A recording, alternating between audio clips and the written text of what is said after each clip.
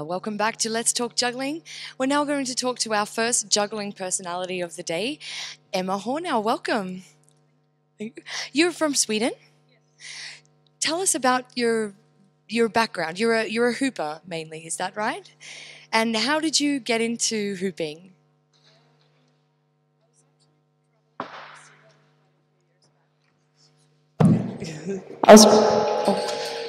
That was super loud. I'm a very loud person.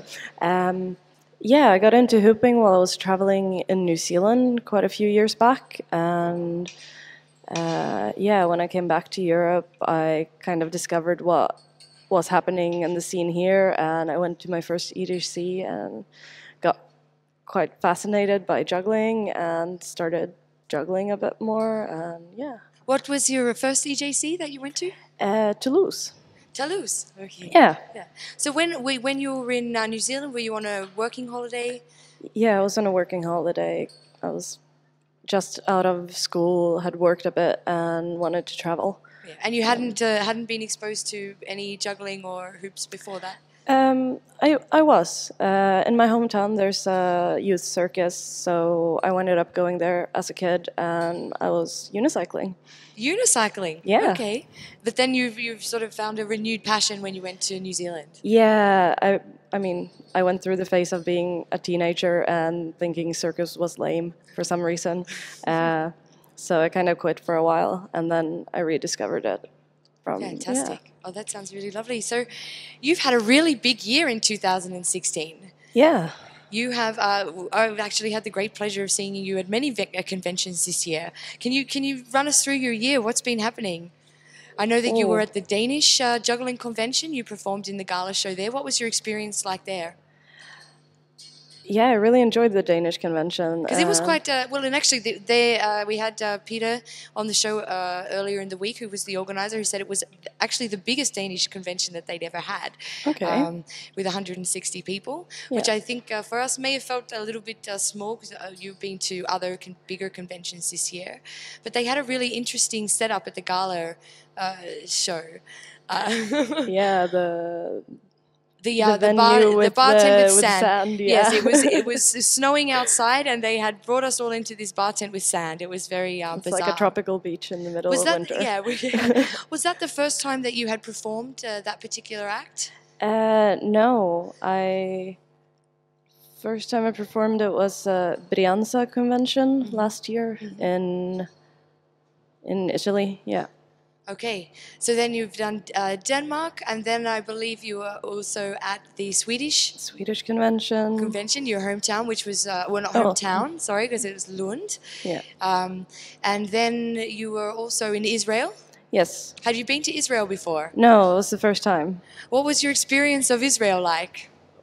It was warm. It was very hot. Also very warm people, like really lovely, welcoming, and had a really great time. I had a few days beforehand, so I got to go for some adventures in Israel, and then a lovely, lovely convention.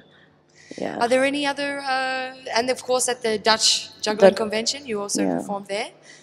Yeah, I think other than that, it's mostly been hoop retreats and hoop conventions I've been to. Hoop retreats, like you've been running some workshops yourself? Yeah, I've been doing workshops in different cities, but also going to different hoop conventions that are organized. Okay. Oh, I was lying. I went to the Singaporean convention as well. Singapore? What was that like? Because they're quite in their infancy for conventions. How many years? It was the 10th year. Oh, no, the 10th year. Yeah. No, I must be thinking about another Asian country. So how was that? Because Singapore is quite a far way to go for a convention. Yeah, that one was great. It was really nicely organized and a really, really good team behind it, and we ate loads of food. Lots of nice they really foods. know how to eat. Like, yeah. Excellent. Yeah. So we're going to be looking a little bit later in the show at the fusion of juggling and flow arts. Hooping is really being considered a little bit more of a flow art, I think, than juggling traditionally. What do you think about that? Because you talk about this as juggling, or you think you feel like you're part of the juggling scene. What do you think about this? I think there's a lot of crossovers. Like it's a big grayscale. There's definitely people who are more into the flow arts part, and then there's definitely people who are more into the juggling part. But I don't think one necessarily cancels out the other. Where do hoops fit into that? Do you think then? Because for me, I feel that hoops is juggling and flow arts. I think it depends on the person and how they relate to their prop. Definitely. What do you mean by that? Like how they're relating to the prop? Well, if you're using a hoop mainly to, flow, I don't know, in lack of a better word, then I guess it's more towards flow arts. Whereas if you're standing, and I've seen a lot of people working on juggling 5 hoops this convention, for example, then I would say it's definitely more towards juggling. So it depends on how you use your prop as well. Because hooping is such a diverse prop. I see just the regular hooping where people are just moving it around. I don't know the term, I'm afraid. I'm not a hooper myself. But then you have manipulation, isolation, juggling. I know you can do this with a lot of props, but I see a lot of diversity happening with hoops. We even saw apparently one of the only male hoopers from Israel in the Cafe Cabaret show yesterday. Okay. There's a lot of things happening with hoop at the moment. Yeah, I think it's a really interesting prop because you have the possibilities of juggling at the same time as I quite enjoy the possibility of being able to pass through the prop as well. Whereas with most juggling props, that is not a possibility. I also noticed I'm definitely at the Dutch convention. I think you may have also attempted this at the Israeli games. But when they were doing the club passing, you you really wanted to do it with hoops. Yeah. And I know at Israel that you did. Yeah. And you were quite successful actually. So you were doing the club passing, hoop passing. What inspired you to do that? I just tried it for fun, actually, with a friend at the Swedish convention to see how far we could get in a hall, and yeah, it was just a fun challenge. I think it was really cute because in Israel they were like, "Yeah, no problem, you can do it." Yeah. And at the Dutch convention they were like, "Oh no, it's club passing." And then we had a quiet word to them and said that the Israeli convention let you do it, and so then they let you do it at the Dutch convention, which I think is really nice. That there's sort of this opening up of it's not this very strict idea about what props can be used for certain things, and opening up new experiences, especially with hoop, to be involved in things like that. Yeah. Wonderful. So I have seen recently that you have revamped your Facebook page. It's really lovely, and I think you're going to attract a lot of attention from that.